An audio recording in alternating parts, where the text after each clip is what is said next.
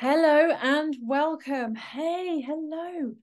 This is Create on Canva. I'm Laura and I'm bringing you a brand new tutorial today. So I'm going to show you something a little bit different today. I'm going to show you a vintage style image, more of like a photocopy, old scan type effect that you can add to your images. Now, this is a lovely thing to do. I'm going to do this with a pet portrait, but you can do it with any type of photo you want, completely up to you. So let's go and have a look at exactly what I'm going to be showing you today. Okay, so here we are. This is the kind of effect I'm going to be showing you how to create. I love this look. It's so old and vintagey, but this is done with a new photo. So I will take all the effects off and I will show you how we do this. So I'm starting from scratch. I'm going to start from a blank page and I'm going to show you how we create this. Okay, so first of all, what do we need? We need a photo. We need a lovely photo that we're going to use. You can use whatever photo you want. I'm actually just going to use the one I created the original with. A little picture of these two guys here. I have two dogs myself, so it kind of sort of pulls at the heartstrings a bit. I'm going to flip the image so they're facing that way. And I just want to drag it out so it is the same size as my background, so it fits nicely. There we go. We've got our two little guys. So I now need to change this to black and white. I'm not going to go for standard black and white. I'm going to show you which one I'm going to use. So if you highlight the template, highlight your image, then click edit image, scroll down to the photogenic section and click see all.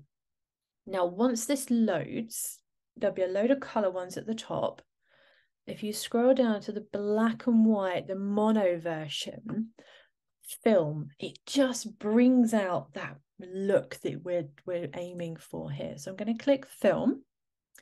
You can click see controls and it just gives you an intensity of the actual filter on top of your image. Hit apply and now we've got that black and white look. If we go over to elements, I've actually got the elements that I've been using here for this particular tutorial, but I'm going to show you how to find them. So we look for, this is a recently used here, photocopy scan overlay. Photocopy scan overlay. These are the keywords you need. Now it's this one here. I really like this. It is a pro image, a pro graphic, I'm afraid. So if we flip this, we want to give this edge a nice look.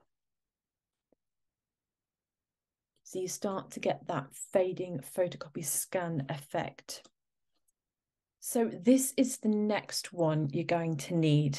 Again, it is a pro element. It's under the photocopy scan overlay keywords, but I'm going to add this to my design. And I'm going to stretch this out. Again, so it goes over the entire page. And I'm going to flip it upside down so it kind of gives that narrow effect there. You've also got this wobbly edge along the top. Okay, so far we've added two elements, and the third one I'm going to add is this one here, transparent overlay, photocopy scan texture. It's that one there. Can you see? It's very hard to see because these are so black and white against the black background. But I'm going to flip this one horizontally and I'm going to add it up in this corner. Just pull it out. I don't want it too far. Keep losing my image. I don't want it too far over their faces. I want to keep that section there clear, but you want to give the overlay and the overall look that you're making it all old and vintagey. So there we have it. There we have our old vintage style photo with just using a couple of the photocopy overlay elements, and a photo of your choice. There you go. So what did you think? I hope you enjoyed that. I love creating tutorials like this. And I thought this is more of a fun one that you can use a pet, a child, a family member, a product if you wanted to go real vintage and old school with it. But it's just a lovely little tutorial to create. So that's it from me at the moment. I'm Laura. I'm a Canva creator and I am from the Business Design Academy. If you've enjoyed this video, please make sure you follow us for more.